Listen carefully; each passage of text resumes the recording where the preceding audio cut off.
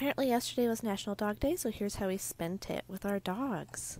Like we do every single day. Every day is dog day around here.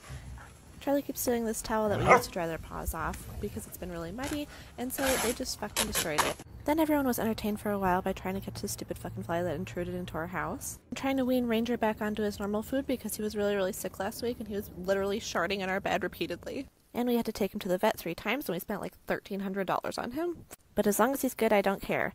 Next, we had to do a drop-in for these other people's dogs. They are also psychotic like us, and they have 3 dogs, different breeds, and they're all crazy. They scratch the shit out of me, but they're really sweet, and I love them. We went back home and played some lazy fetch in the backyard with our dogs. They have absolutely no stamina, and they are so pathetic. Then Josie wasn't feeling very good, so I went and picked up some burritos, and you have to fucking buckle in your takeout food if you even give a shit about it. The burritos were delicious, as I knew they would be. Then we spent the evening watching a few episodes of Eastbound and Down. I can't tell if I love it or I hate it, but I guess we're just going to keep on watching it.